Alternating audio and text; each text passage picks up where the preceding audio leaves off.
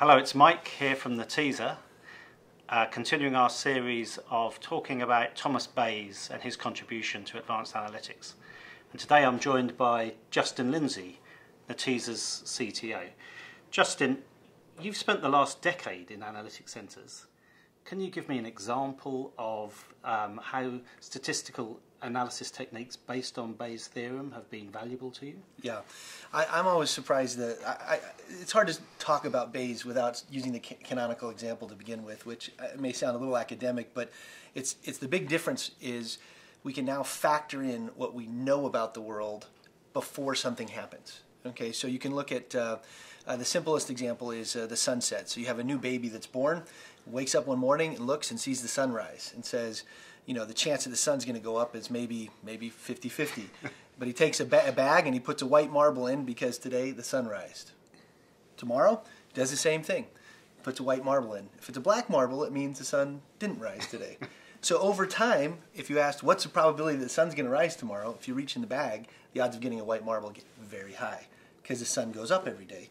So you have to ask yourself, what does that mean? So I began my passion for computer systems long ago, but my passion for analytics and applied analytics, and particularly in the space of Bayes, began in Washington. So I served as a CTO for the FBI and for the Department of Justice, and we spent a lot of our time trying to analyze, infer things that might happen. And many times we were in areas where we didn't have sufficient data to know what would happen, and so we could look at our view of the world historically, and then from that we could infer things. So there are a lot, and that's essentially to me the big contribution of Bayes, and sometimes extended beyond what it should be. But the big contribution is that you can factor in pre-existing knowledge about the world. You may have also heard the example of the the medical test. So if I tell you that I have a test that's going to tell you if it's 95% accurate whether you have this disease or not. So if you get a test and you take this test and it says you have the disease, what are the chances that you have the disease? Well, without Bayes, we would have said the chances are 95% chance you have the test.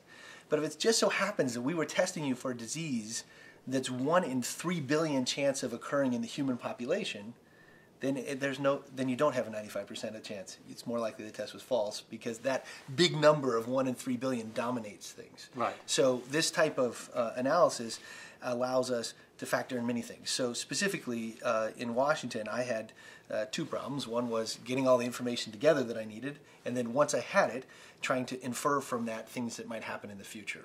And so this meant we dealt a lot with large social networks, the likelihood that some connected communication channels, phones, homes, other things would still represent the same population even if all the numbers changed, and the likelihood that I'm going to receive a phone call and then call 100 people immediately and then have that phone go away forever. That's probably a low likelihood event for a normal person. Someone doing something of questionable activities that may become a higher likelihood. So, right. Anyway, so we saw this all the time, and so it's almost hard for me to think about doing statistical analysis without incorporating Bayes' a fundamental philosophy. I mean, as far as the actual techniques of naive Bayes and Bayes belief networks and things like this, we use them all the time. But for me, the bigger impact was being able to factor in this other type of knowledge. So Bayes is obviously central to a lot of analytic techniques. Can you tell me a little bit about the type of computer systems that have been traditionally used? You say you've been working in this world for 10 years. What type of computer systems are you using to do some of that work? Well, so Bayes allows you to bring in this historical knowledge to guide the likelihood of a particular event. So as soon as you use the word historical knowledge, the word big data should come to your mind, right? Because if I'm just going to flip a coin and say, is it going to be heads or tails, then I can have some probability estimate and be done with it. And it actually could be a very low data problem. But when you bring in the fact that all this other data should influence your belief about the result of that outcome, then you get into computing systems that take large, very large feeds of data. So in Washington, those would take the forms of terabytes or petabytes of data sets that you would then want to analyze it to create effectively a map of your view of the world. And sometimes these were actual things that you could represent, like the Bayes belief networks, where they were actually graphs and nodes. The directed acyclic graph would be the term. So we would have graphs, but then there are also times where it just brought to bear a huge body of knowledge.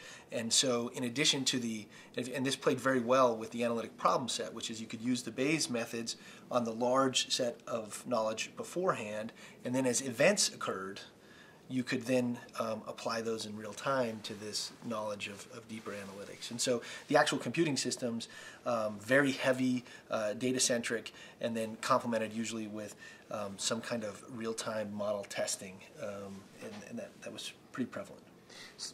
So in some ways, government is a special case. It can have deep pockets. When there is a mission, they can find the equipment they need. But at Netezza, you serve as the Chief Technology Officer. And our goal really is to bring analytic capabilities to a much wider audience, including commercial organisations.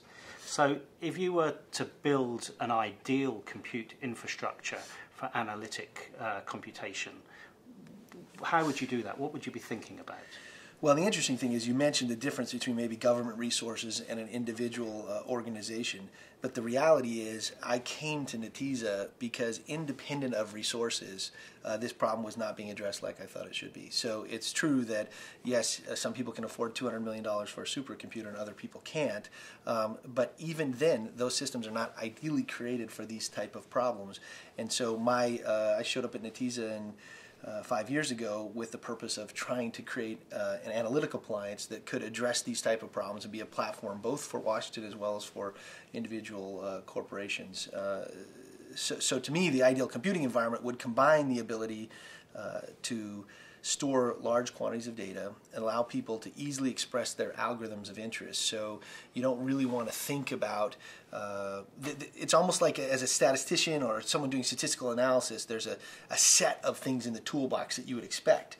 Today they usually do that on their desktop, and there's this huge disconnect from when they go from their desktop to when they work on big data sets. So the way people work about is an analyst will take a small data set, they'll interact with it, they'll try and come up with some ideas, and then they'll try and propagate those to a large data set. Well, a couple things happen. One is the analysts might miss some things if they could do that kind of interactive thing with the big data set, and also there's a huge gap between once they come up with their idea and deploying it to the big data sets. And so we thought, wouldn't it be nice if they could do both inside of an appliance? And so it was a direct response. Unfortunately, in Washington, there are some phenomenal analytics centers in Washington, but you'll often hear them referred to as fusion centers because they spend so much of their time just getting the data together and aren't able to spend as much time as they'd like on the insights. So those thoughts made me think, well, this is a problem that's regular that we should figure out how to solve, turn it into an appliance, and then allow people to use it as a platform to solve their problems. At Netezza, we have a history of using computer componentry, which isn't necessarily considered at the time as being enterprise mainstream. As you look forward as the CTO into the demands of analytics, do you see that there are components that are emerging out of R&D centers which may have value for the sort of appliance machines that you're talking about? Yeah, absolutely. I think that if you look at Netezza today, we believe that this innovation has come effectively in two areas. One is what you might call the system level, where you combine a set of components together in a novel way, targeted at a particular problem, and that many people think of that as the essence of the appliance. But I think in addition, there's the compute that occurs once you have the particular problem. In the case of Netezza's traditional world, we used hardware acceleration. We used a thing called FPGA to bring stuff off the disk. I think now what you're seeing is more sophistication across the industry with hardware acceleration being used in different ways. So there's the FPGA, which I think will always have a great function in compression and streaming and sorting, filtering and ordering, the kind of stuff we do with it today. Then I think obviously the GPU, the graphical processing unit, has been phenomenally successful at floating point type operations, which become very important when you're doing these kind of things on a grand scale, and the associated languages for allowing people to use the GPU. And then as CPUs themselves get more cores with more memory accessible, these become, I think, really key tools to an analytic appliance. And I would expect that we'll see over time increased options in the space of hardware acceleration that could be factored into the system. As well as we can't ignore the fact that the common componentry is actually much more sophisticated and can handle much more workload than it used to be.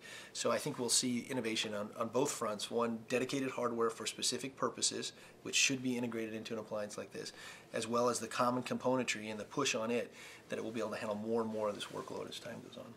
Excellent. Thank you, Justin. I really appreciate the time that you've given us talking about Thomas Bayes and the challenges, I guess, of building a analytic platform capable of taking full advantage of the marvellous mathematics that he left us with. Great, thanks.